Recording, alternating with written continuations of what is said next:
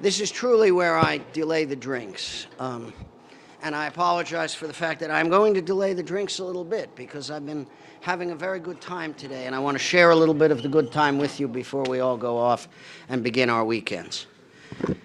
In the first place, though, I have some thanks that I need to offer.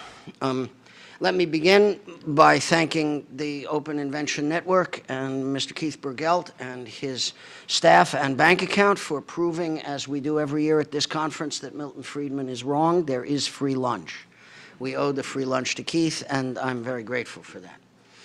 I need to thank also the extraordinary team of people who make it possible for me to show up once a year and just sort of waltz through my conference, which is a luxury I cannot describe to you in the depth at which I feel it. To Jerica Sosa, the executive director of the executive assistant at Software Freedom Law Center, who joins with my Columbia executive assistant, Mikey McParlin, and makes all this schedule work and lays the rails and has them run on time. My deepest thanks. Without you, we would look really stupid, so I'm utterly grateful. To Tanisha Madrid, who, as usual, is delaying an important family occasion so she can stand here and oversee every last detail to make sure nothing goes wrong and everything is perfect. Thank you from the bottom of my heart. We were joined today by a bunch of the students who work around and with SFLC, Ashley Chapa, Alejandro Diaz-Tur, Kyle Neary. To you, well, I know we tell you that it's all for the learning, but it's all for our benefit, and thank you very much for making it. I don't need to explain to you, given Danny Hydar's presentation, what Danny means to me. You get every few decades somebody who has the capacity to lead and to make things happen the way Danny has led and made things happen. Freedom Box exists as a bunch of hot air because I emitted the hot air, but it exists as a project, as a bunch of software, as hardware licensing, as villages being served, as the business of making freedom, proving itself possible because of Danny Hydar. And he has not just my admiration and respect, not just my gratitude, but my awe for what, in a very short period of time, he managed to achieve. Our legal fellow this year, Mr. Matt Conroy, is now pending admission to the New York Bar, having passed the bar exam. If you are looking for a Caltech-trained, Columbia Law School-trained, SFLC-trained New York lawyer, he's your man. Please make sure you have his business card. I would say that once again, you teach in a law school like this one, you meet only a few geeky people because we don't admit geeky people very often, and we don't understand their immense value. But somebody admitted Matthew Conroy, and this is 3 years in, more or less, and it was a privilege all the time. Daniel Ganuchev came to work for me to run our computers, and about 6 weeks in, I said, oh, you're going to put on a conference and become a multimedia producer, and you're going to learn to stream an entire day without a glitch or a hiccup, and by God, he did it. And we can do the sort of things that my technological style requires. We can make it all work on bare metal using only free bits, making our own services and making everything run and ignoring Columbia Law School's rules and Columbia University's rules and everybody's rules because of Daniel. And because I like ignoring rules and because I love doing it this way, I have to tell you that he's the air I breathe and the water we all drink. And if you're on the net right now watching us, it's only because Daniel does his job the way he does it. Thank you beyond words. Which leaves, well, my law partner. I assume that you understand that cutting me off and not letting me talk and rushing me through the schedule and all of that is why I have a law partner, right? It is why I have a law partner. But I have a law partner of my dreams for many other reasons. This is almost 15 years that Mishy and I have been working together. When she came to meet me in Amsterdam looking for something completely different and not entirely desirous of what she met in a summer course, she was already 4 years into a life as a high court litigator in New Delhi. She has done what no other lawyer alive, as far as I know, has ever done. She has been on a brief in the United States Supreme Court with me in the same term that she has submitted briefing in the Indian Supreme Court. She is the mainstay of our ability to produce a form of internet freedom and free software law that exists on multiple continents and multiple places at the same time, which probably explains why she's leaving at the crack of dawn tomorrow to fly to Delhi to put out yet another fire for us. If you've ever been a practitioner near solo, if you've ever tried to run a small law practice, if you've ever been way out, cantilevered out of nowhere with your license at risk, you need a law partner like Mishy. I have never, ever been happier in my work than I am because of her. It is an honor and a privilege to work with her every day, and may it last long, or at least as long as I have left.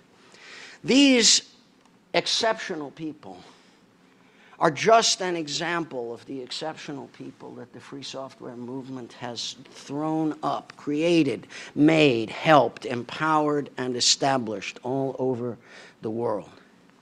This is why we did it. This is how it worked. This is why we all got rich, or at least a few of us. This is why we made a bunch of changes in the world of technology, because people turned up whose skills and talents were tuned to their highest by the opportunity to make things work that had never worked before, by the opportunity to invent a thing and make it sort of work and then summon other people to help them make it better. That process, the proof of concept plus the badly running code that causes everybody who wants to invent a little more to run towards you and make it a little better, was how we got here. But it doesn't save freedom. And so we have learned two lessons, both of which I feel at the depth of my heart as I turn 60 and think about the life that I have lived and the little bit that's left. The two lessons that I learned were, if you let people invent, if you make it possible for them to invent, you will see wonders that you can't believe. Every morning, the first thing I do is I sit down in front of a free software computer, and I'm still just awestruck by what we've invented. Everything we've made, everything that works together, all the power that we have. It's like watching a Brooklyn Bridge made of piled up bottle caps that was put there by everybody in the neighborhood, and we run 3 million people a day over it, and it never falls down. It's just extraordinary. To have participated even peripherally in that is to understand the kind of human experience that the human race deserves and that it doesn't get enough of, which is why it captures the curiosity of children, which is why it captures the enthusiasm for learning, which is why it captures the compulsive programmer's desire to stay up just a little later, just to kill one more bug, just to trade a little more sleep for a little more neatness. An extraordinary riposte to the idea that the things we make are the things we are paid for. This was also supposed to save political liberty in the 21st century, and it does not. This is a hard lesson. I spent decades of my life believing that if we did the first, we would get the second, because we were virtuous and because we had good rules and because the ingenuity of human children is inexhaustible, and I was wrong. So now I find myself about ready to turn things over to another generation, and what I have in the bag is so much less than what I wanted. But that doesn't mean that it isn't time, and it doesn't mean it can't be done. We are at the moment when the free software movement has to turn itself into a new life, a new generation, a new set of people. As everybody in this room is well aware, though it cannot look like the generation that brought us in. It cannot look like one corner of the Western world. It cannot look like everything north of the equator and east of and west of Istanbul, and it cannot look like it has one religion or one hairstyle or one way of dressing or one way of understanding what it is to be a man or a woman or something in between. We're going to adapt ourselves to the fact that the human race changed under us. And we're also going to adapt ourselves to the recognition that the human race is in great danger. We understand that our politics is going crazy. We understand that nationalism and the othering of everybody and the me, and not you is a serious threat to the peace of the world. And in a distant way, we understand that we were responsible for part of the tooling that makes that happen now. We made good stuff, and it was turned into ammunition against our dreams. Our means are being used against our ends. And we are about to hand off to another generation of people the hardest of all the problems, the one we didn't solve, the thing that didn't turn out to be easy, the thing that doesn't come with dance music. The tough work of making freedom is still there. So what is going to happen now to the free software movement? We're going to turn the page. We're going to lose some old friends, and we're going to lose some old ways of working, and we're going to lose some sense of who we are, and we are going to be, for a moment, in the creative turmoil of gestation, birth, and infancy. And we're going to try and do that in a way which also has some wisdom in it, some age, some experience, some forms of being which can lead from among as well as from in front, as long as they learn how, and we have a little time, those of us who are old now, to learn how. Over the next year or so, I believe that we're going to refashion the institutions of the free software movement. I think we're going to change the organizations. I think we're going to make them look different. I think we're going to make them fundamentally younger. I think we're going to change the distribution in the world of languages and types and places that we live and ways that we like to work. We're not just going to diversify, we're going to become the people we were waiting for.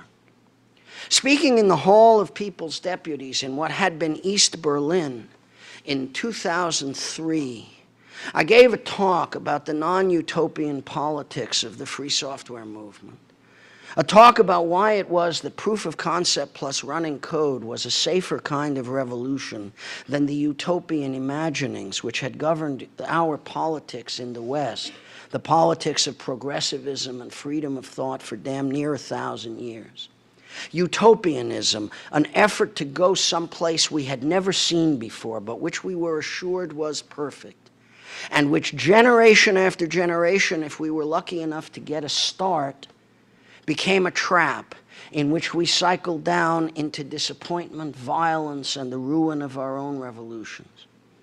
I said that I thought that the free software world could break out of that cycle, that we could use our different, more incremental style, the proof of concept and the running code and the please come and help. We're never going anywhere we've never seen before. We're always following some prototype. It just isn't any good. Help us make it better. Why I thought that that could make a politics for the 21st century that would get us out of both the trap of oppression and the trap of utopian romanticism. And there again, I was wrong.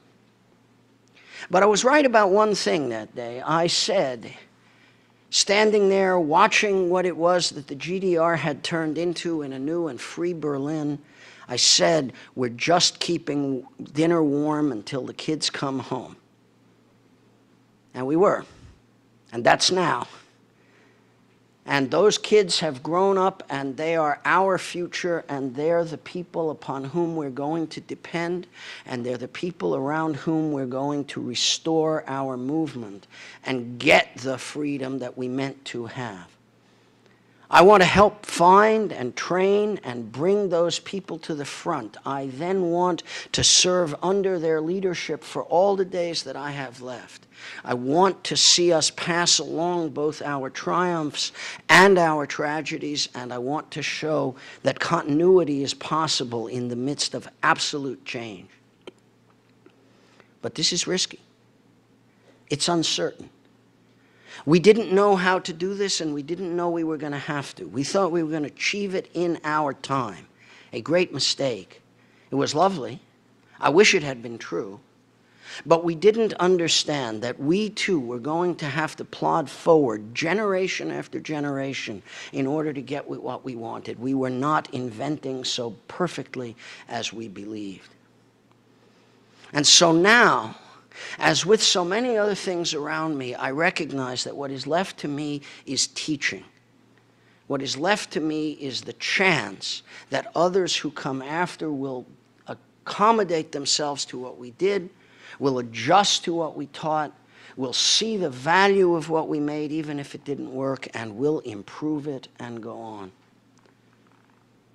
So to them, for what I believe they're going to do, my deepest and most heartfelt thanks today. To my comrades in the Ambedkar Community Computing Center in the Sudarshan layout in Bangalore. To my embattled colleagues in the Beijing Linux Users Group. To my comrades, the young in the streets of Quito and in Santiago.